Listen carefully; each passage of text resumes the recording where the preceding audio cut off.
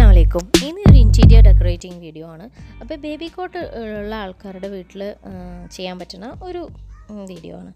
അപ്പോൾ ഇത് baby coat use ചെയ്യാണ്ട് അങ്ങനെ ഇടുന്ന ഒരുപാട് ആൾക്കാരുണ്ട്. കുറച്ച് കഴിഞ്ഞാൽ കുട്ടികൾ നമ്മളെ കൂടെ എടുക്കാൻ പ്രിഫർ ചെയ്യും. അപ്പോൾ പിന്നെ അത് അങ്ങനെ ഒരു കോർണറിൽ നമ്മളത് കുറേ സാധനങ്ങളൊക്കെ വെച്ചിട്ട് അങ്ങനെ ഒരു വേസ്റ്റായിട്ട് എടുക്കും. അപ്പോൾ അത് ഇല്ലാതെ എങ്ങനെ നമുക്കത് യൂട്ടിലൈസ് ചെയ്യാമെന്നുള്ളതാണ്.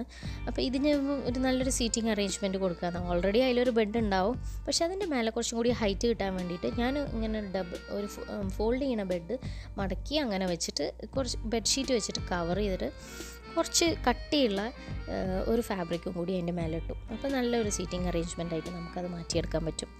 പിന്നെ ഇതിൻ്റെ ഫ്രണ്ട് പാനൽസൊക്കെ ഊരി മാറ്റി കളഞ്ഞതാണ്, കാരണം അത് സ്ക്രൂഡായിരുന്നു. അപ്പോൾ എളുപ്പമായിരുന്നു അത് മാറ്റാൻ. പക്ഷേ ചിലത് നമുക്ക് മുറിക്കേണ്ടി വരും. പക്ഷെ എന്നാലും നല്ലൊരു ഒരു സോഫ പോലെ ചെറിയൊരു സോഫ പോലെയൊക്കെ ആക്കിയെടുക്കാം. അപ്പോൾ ഇത് പിന്നെ കുറച്ച് കുഷ്യൻസ് ഒക്കെ മാച്ച് ചെയ്യാൻ വേണ്ടിയിട്ട്, അപ്പോൾ അതിൻ്റെ മേലെ ഒരു പെയിൻറ്റിങ് ഉണ്ടല്ലോ, ആ പെയിൻറ്റിങ്ങിനെ മാച്ച് ചെയ്തിട്ട് ഒന്ന് വെച്ചു എന്ന് മാത്രം. കുറച്ച് ഡെക്കറേഷൻസൊക്കെ കൊടുത്താൽ നല്ലൊരു ചെറിയൊരു സ്പേസ് നമുക്ക് ഉണ്ടാക്കിയെടുക്കാൻ പറ്റും. അപ്പോൾ നിങ്ങൾ ബേബി കോട്ടൊക്കെ ഇങ്ങനെ യൂസ് ചെയ്യാണ്ട് കിടക്കുന്ന ആൾക്കാരാണെന്നുണ്ടെങ്കിൽ ഇങ്ങനെ ഒന്ന് ട്രൈ ചെയ്ത് നോക്കൂ.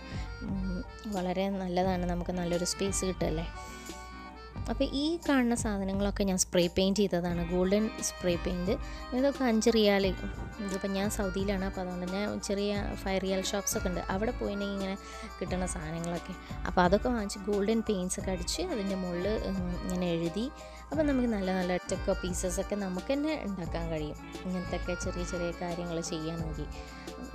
പിന്നെ ഈ ഒരു പെയിൻറ്റിങ് ആയിരുന്നു പണ്ട് ആ ഒരു ബ്രൗൺ കളർ ഈ പെയിൻറ്റിങ്ങിൽ ഉണ്ടായിരുന്നത്. അപ്പോൾ ഇത് ഓയിൽ പെയിൻ്റാണ്, 2 ഓയിൽ പെയിൻറ്റ് തന്നെയാണ്. അപ്പോൾ അത് കണ്ട് കുറേ ബോറടിച്ചപ്പോൾ ഞാൻ റീപെയിൻറ്റ് ചെയ്തതാണ്. ഇപ്പോഴും കുറേ നാളായിട്ട് ഒരു കുഴപ്പമില്ലാതെ ആ ഒരു പെയിൻറ്റിങ് ഉണ്ട്. അപ്പോൾ റീപെയിൻറ്റ് ചെയ്യാൻ ഇഷ്ടമുള്ളവരൊക്കെ, ഒരു പെയിൻറ്റിങ്ങിനെ കണ്ട് ബോറടിക്കുന്നവർക്കൊക്കെ അങ്ങനെയും ചെയ്യാം.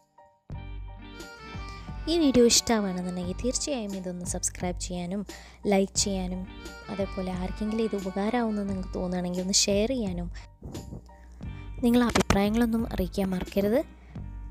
അപ്പോൾ വീണ്ടും അടുത്തൊരു വീഡിയോയിൽ കാണാം. Thank you for watching. Stay safe.